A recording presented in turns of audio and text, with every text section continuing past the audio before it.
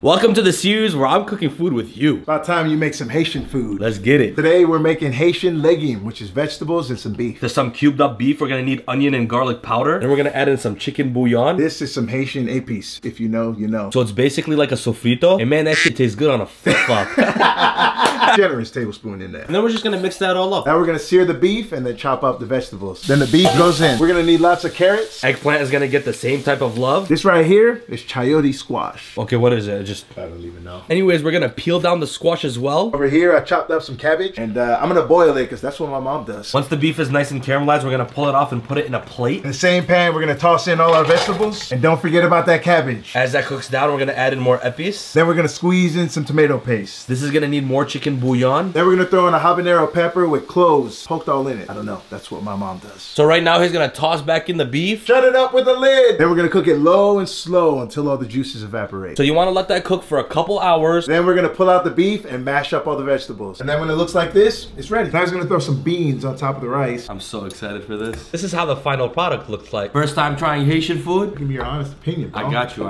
And as always, now bismillah. I love that. Oh, nice spice. Thank you so much for having me, man. Absolutely. I appreciate you. Yes, sir. My guy, Thank you. I appreciate it. Thanks a lot.